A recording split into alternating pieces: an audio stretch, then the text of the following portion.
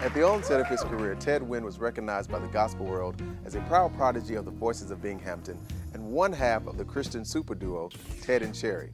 Years later, a new lock-free autonomous Ted was introduced to audiences as a solo artist. Since venturing out on his own, he has become known as a chart-topping solo singer, entertainer, and entrepreneur. The title track from his first solo project, Balance, spent weeks guarding the '1 spot on mainstream radio in the United Kingdom, while The Lifter found its way into the top 10 Billboard gospel charts. Ted and I decided to meet up in Atlanta's Old Fourth Ward to grab a bite and settle a long overdue score on the track. And in between his 101 business calls, we found some time to talk about his upcoming musical project, love for fitness, and his thriving music venture.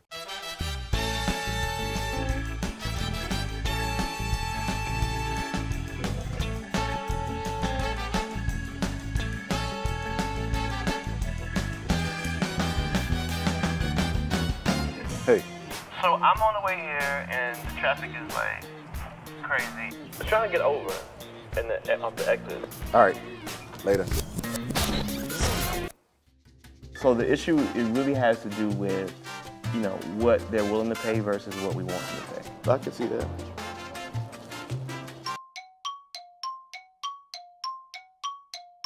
You're gonna keep 91 cents.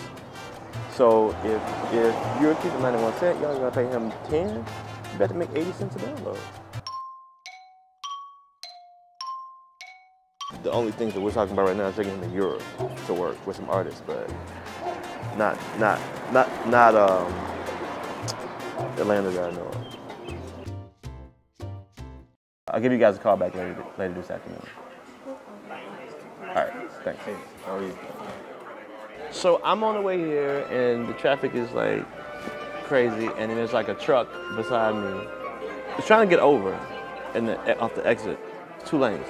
But he is not at the light. He's like stopped like way far from the light, just trying to get over. So every car behind him is just waiting. So I'm just like, that. He's the reason there's traffic, people like him. Can I have some... You have oatmeal? Yeah. Thank you. Sorry. Wayne, What's up? what's going on, man? Not much. Sorry.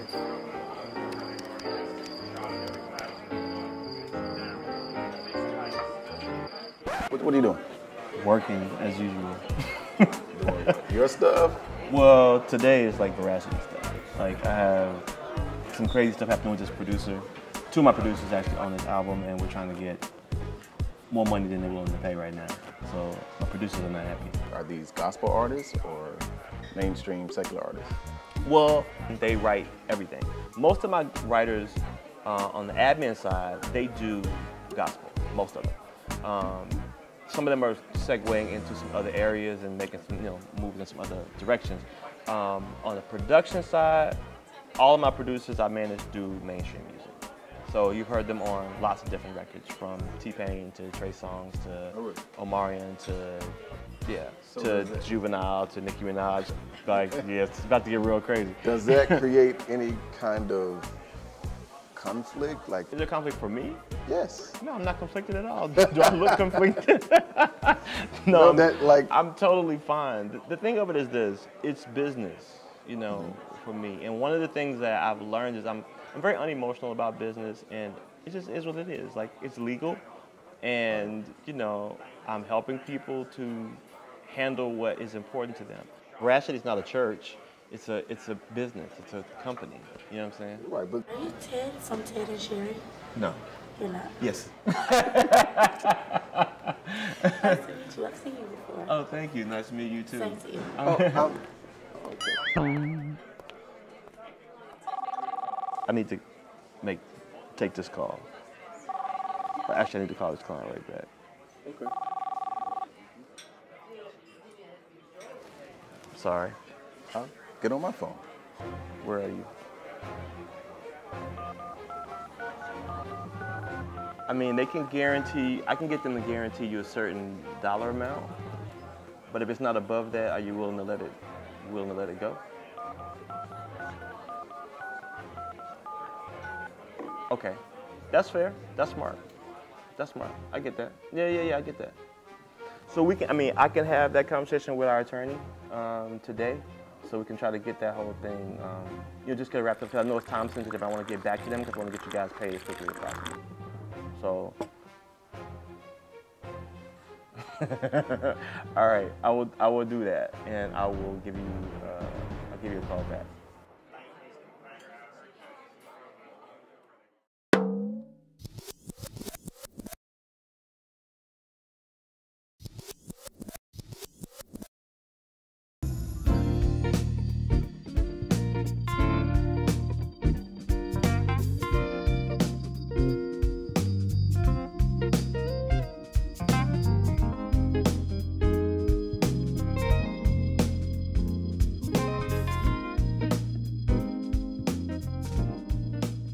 So what made you get into fitness? Honestly, like, out of the blue, I started having issues with my blood pressure. And so, Oh, really? Yeah, that made me say, I need to do something fast. And I wasn't eating badly, so I guess it was just genetic because my dad has high blood pressure. Okay, So well, now don't let your high blood pressure be the reason I'm finna whoop you out here. Oh, you're not gonna be. Oh, I'm about to tell you, I'm about to let you have it. Look, my last name is Winn. It's My last name is Prince, so I'm already above you. Already. I'm ready to do this.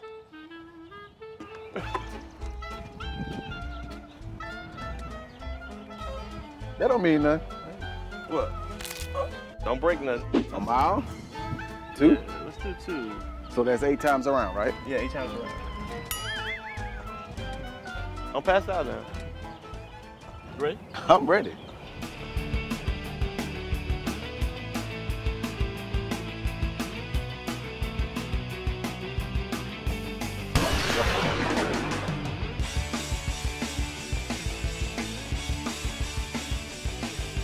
I need you to hold up though. Wait. Nope. Wait. I am bound for the promised land. I'm bound for the promised land. Bound for the promised, bound for the promised, bound for the promised, bound for the promised, bound for the promised, bound for the promised land.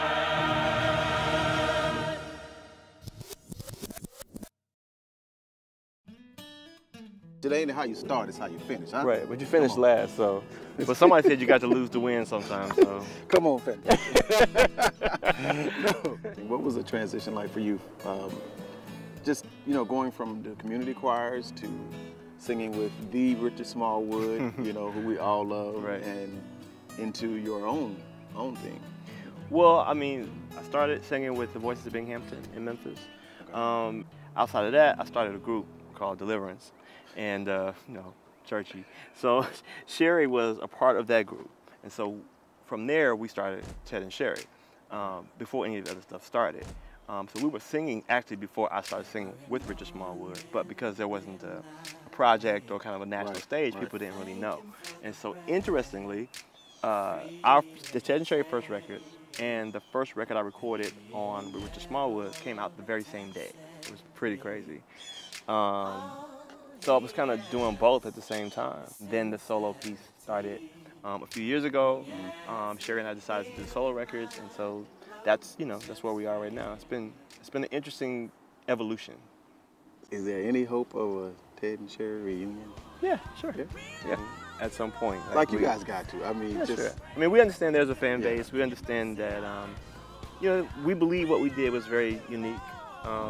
It was original. It was, and I love the group. It's cool. I think that it's the industry's missing that. Sure, I can see that. Because honestly, there was BB and CC as a male-female duet before us, and then we came afterwards. Stylistically, I think we were different. Yeah. But just in terms of what it looks like, male-female, like it was that same thing. And I don't think there's really been that since.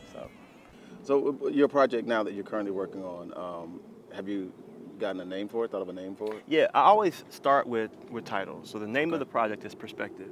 My first solo CD was entitled Balance, and so this one, I entitled Perspective because I feel like in a lot of instances, everything is about how you look at it. True. You know, in True. terms of if you view the glass half empty or half full. Right. You know, if you look at what you have that's positive or what you have that's negative.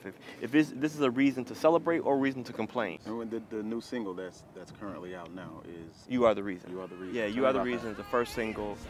You know, the take on it is really interesting because I traditionally write songs where I'm speaking to people from my own perspective or from God's perspective. So this time I wanted to write a song that spoke to God. And so I simply, thought about the fact that God is the reason that I live, is the reason I'm here, and the song says, I'm forever grateful to you because you bring me through, continually bring me through. And so I felt like not only was it my experience, but that people would be able to connect and relate to those lyrics, because for a lot of people, we can say that no matter who's come and who's gone, God has been consistent in our lives, and that God is the reason that we are here. New York or LA? That's hard. I mean, they're very different spaces. So I love them both. I probably like LA a little bit more right now. It used to be New York. In terms of weather? Yeah, in terms of weather, in terms of the industry, in terms of just things to do, places to go. Like, I love LA, but New York there's no city like it on the planet. So Okay, so traveling or shopping? I like to travel and shop when I travel. Sitcom or news? Definitely the news. News is what's happening. Like, love it or hate it. So I like to be informed and then look at what I've gotten from the news and see maybe how I can change it. So I do watch some shows. I watch some funny shows. What do you watch? I love Game of Thrones. I love Boardwalk Empire. I love the show called, the news show that's on HBO. Newsroom? Newsroom. I Oh, yeah, love Newsroom. It's love amazing. Newsroom. I love Newsroom. So, I have shows like that I watch. House of Cards, House of Lies, No Scandal? I love Scandal. I was about to say, Yeah. man, I gotta watch Scandal. You gotta watch Scandal. Kerry Washington, man. Kerry Washington. Right. All right, well, you want to do this again? Yeah, I'm ready to beat you again. No, you Let's about go. To, you ain't about to beat me now, so I had to warm up. Whatever. Ted, Yes, sir. welcome back, man. Thank you. One of the things I wanted to talk to you about that we didn't get a chance because I was beating you in the race. No, I'm not sure what race you're talking It's about. on footage. No. How has Ted changed from growing up, back in Memphis in church in Memphis to Ted now? In a word, dramatically. Growing up, I think I've been a part of every type of Christian faith almost that's possible. I've been Baptist, I've been Kojic, independent, holiness. My mother was apostolic. Like, I think everything but maybe Methodist. Like, we've done. Really? So I just know all the expressions of all those different faiths inside, of Christianity. Right. But just growing up in really strict church, we didn't go to movies, we didn't play organized sports, you didn't wear shorts, you didn't date unless you were getting ready to get married. Like, it was intense. The women didn't wear pants and they wear makeup. Right, all of that. So I grew from that to leaving there, and I just, became a part of churches that were a little bit different, that taught a little bit differently. They had some different ideas about, what scriptures may have really meant about something versus what maybe I had learned they meant. And so through my own personal study, my own relationship with God and spending time with God, my thoughts and ideas about God really evolved. And I think what's probably most significant is that God evolved in my spiritual eyes from this man, this big man on the bench waiting to just like beat you down if you did something wrong, to love and acceptance and affirmation and just positivity. Like, it was a complete 180 of how I felt, about God and who I felt God was. And so through that evolution, through that process, I learned a lot about myself. I learned to love myself. I learned to accept myself. And I learned to see myself through, as I believe, in God's eyes. Politics. I know that you're very much into politics. Sure. How important do you feel like, or do you think that politics is or plays a part in just in your life? It is the power that we have as a democracy to influence change and set laws, rules, regulations, all those things that affect everybody in the country. So it's really essential, and that's why as a citizen of this country, I've really made it a point to pay attention to know who's running, what they stand on, what they'll do for the country. And more important than just how it impacts me, it's how it impacts the larger, you know, country, like people at large. Because I think that we live in a space and time where you need to be able to do what is best to protect your rights, but also fight for the protection of the rights of other people, even if those rights are not your own. I love that I have the right to pray when I want to and talk to God like I want to, and protect your right not to if you don't want to. Do you feel like the church is missing that part, or do you think that they get it, or do you think the church needs to become more involved in politics? In just my experience, you know, growing up in church, politics just wasn't something that was high on the priority list. It wasn't. Sure. It wasn't. I know I didn't get taught anything about it, you know, until much later in life when I sought it out myself. Well, I think there are two ways to look at that. One, I think we have to be really careful when we have these conversations and we talk about the church, because it gives the idea that there is a church, right? And there is no monolithic church. Like, there's no one church that thinks, you know, the same thing about everything. The church is comprised of people, and so people have varied views, varied experiences, and the like. So I think that an element of the church at one particular point in time, if we go back to the era of Dr. King, who was a Baptist preacher and pastor, was very instrumental in civil rights, which is directly connected to politics. And so I think there have been times in our country's history where it has been, we've seen the church or an element of church kind of move in a certain way to help move some ideas forward and change some things and bring about equality for all people. But do I think the church as kind of in the general context should be involved in politics? No. No? I don't. I think that's a very slippery slope, and I think that people who are a part of church should be involved, but not the church as a whole. How have you seen the church change? And again, the church, you know, just in the past 10 years, like from, you know, 10 years ago to now. Because I've just seen personally a lot of progressive movements and changes, and even in thought. You know, mentality. Well, I think that in general, church has evolved. We've gone from, like, you know, choirs and what have you to, like, everybody has a praise team now, and some churches don't even have choirs anymore. So it's fine, whatever works for you in that particular capacity. Now you have, you know, worship centers and life centers, and like the names are changing because of certain ideas I think that people had associated with the word church. And so for some institutions, they wanted to move away from maybe some stigma they may have felt, and rename kind of what we're doing, rebrand it, if you will. Earlier we were out and you were getting a whole lot of phone calls during my interview.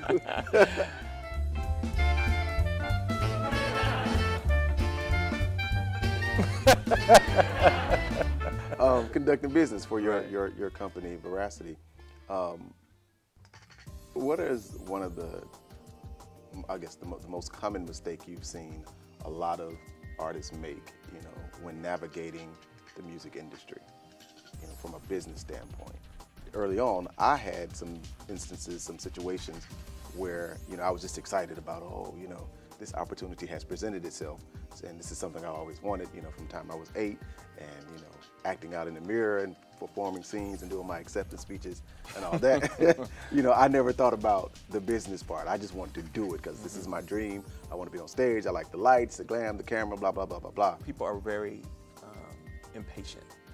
And I think that they're impatient and they don't really understand what it is that they are signing. And so you have these situations where somebody will be given a contract, and, you know, they're excited, they want to get out there, they want to, you know, they got a ministry to put forward, they want to get on stage, they want to change the world, like, great, wonderful. But they don't understand what they're agreeing to, because these are terms written on a piece of paper, or pieces of paper, or whatever it is, in English, you know, not like it's Arabic, like, that you're assigning to. You go through these changes and then things don't work out like people want, and or they find out the truth of what's really inside of it, and they're really upset at the person who drafted it, and you did me wrong, and did it. I'm like, well, they didn't really trick you. Like, they put it there before you. Yeah, but you weren't patient enough to have an expert, like a lawyer, look at it and tell you exactly what it is. And I think that's one of the biggest things that people do. One of the biggest mistakes, if you will, to use the word that you asked in the question, is just not being informed. So I've had to talk to people and say, look, you are a business person. First, before anything else, when you start, because people say, well, you know, I want to do it, I want to, you know, it's a ministry, and God called me to do it, and that's wonderful. But you don't need to record CDs to do ministry, right? This is true. You don't. You don't need to go on TV and travel around and do radio interviews and TV interviews to do ministry. Ministry is service. You can do that anywhere. At the point where you start exchanging goods for money, it's business. And I think that's what a lot of artists, not just in the gospel community, but also just, I mean, across the board, Sure. you know, they miss that piece. Sure. I have had the pleasure of, you know, being a part of the audience at some of your performances. You can really sing.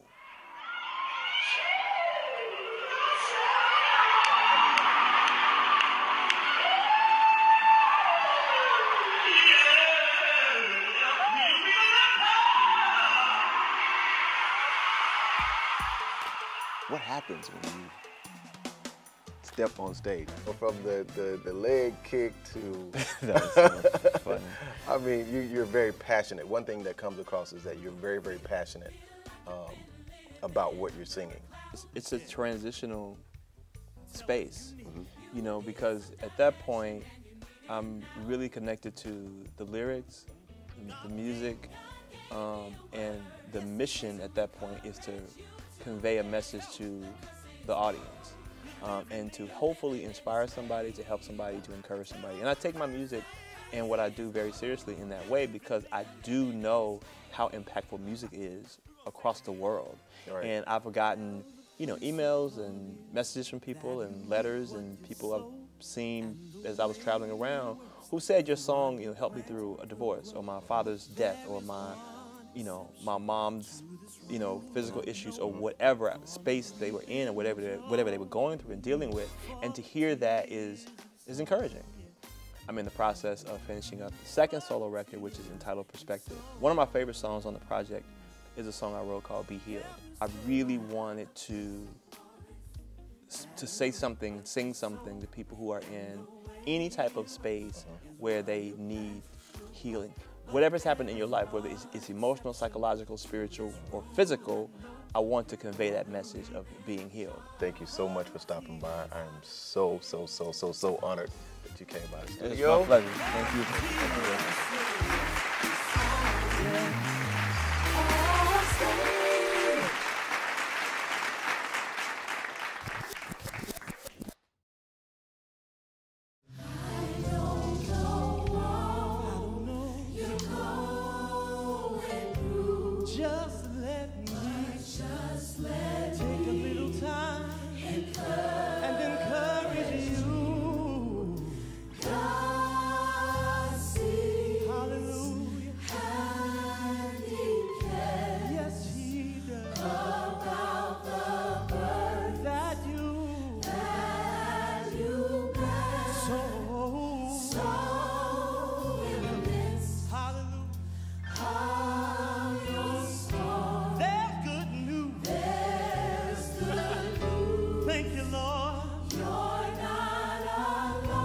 Just believe in what he said. He'll lift. Yes, he will. I'm telling you, God is a lift. Yes, he is. Hold on, my brother. Listen. No matter what you face, be strong, my sister. God will give you a measure of grace. My God is faithful to do what he said. He'll be the lift. Yes, he will. Yes, he will. I'm telling you, God is a lift. Yes, he is.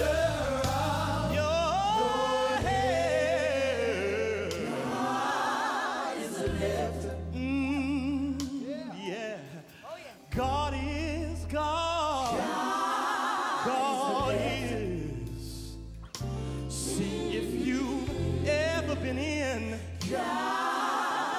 a really rough place. You know God will give you. He will give you His grace. Yeah. Yes, He will. So those who are broken and those who are weary, well, I want to encourage you today. Listen, I've got a word for you in your heartache. I've got a word for you in your stress. I've got a word for you. I've got a word for you. Lift up your head. Hey, all ye gates. Yes, Lord. And the King will come in. Yeah. If you believe and say,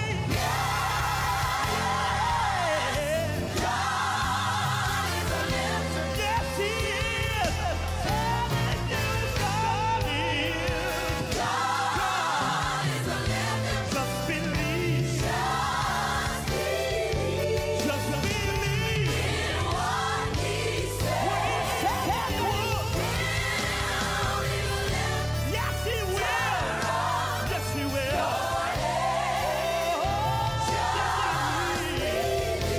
Just believe. Thank you. He'll be the lifter. Yes, He will. I'm telling you, God. Yes, He is. Yes, He is. I'm telling you, God. Yes, He is. Yes, He is. I'm telling you, God. Yeah.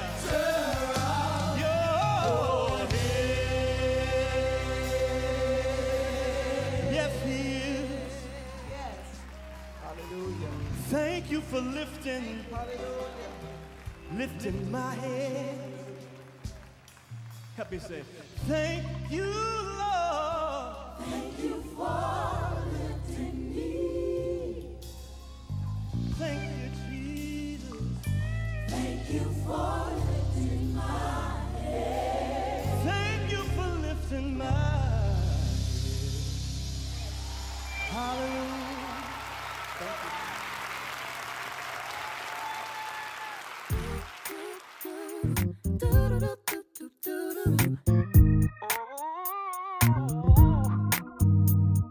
Living in a place of praise, living to spread the word, living to tell everybody all about the gospel. So thankful for my family, And I'm blessed with so many friends. and then there's the music. This is who I am. OFFStage. If you really want to know me,